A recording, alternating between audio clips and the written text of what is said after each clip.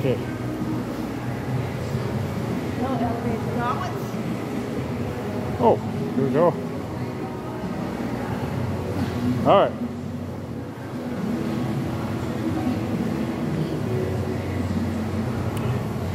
Good. Doing some goblet squats here. You can see she got the plate under her heels.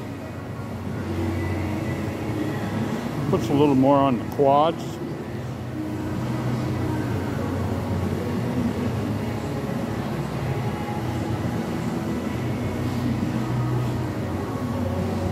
These are barn burners here, man.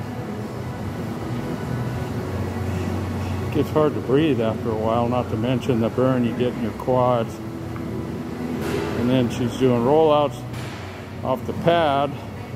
That's a 6-inch pad, so she is elevated, almost adding a little more degree of difficulty to it. See how she fully extends there, all the way out. Look like Superman in flight right there, yeah.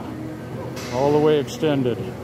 Not everybody can get out there all the way, but the further you can get out there, the more involved your core gets.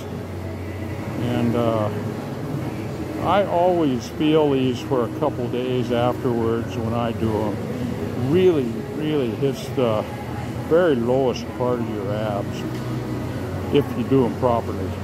Nice, slow, controlled. See that? Yeah. Good extension E. All right.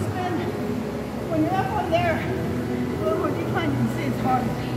Then I step off of it and went right. Right on. There you have it. Thanks. Okay.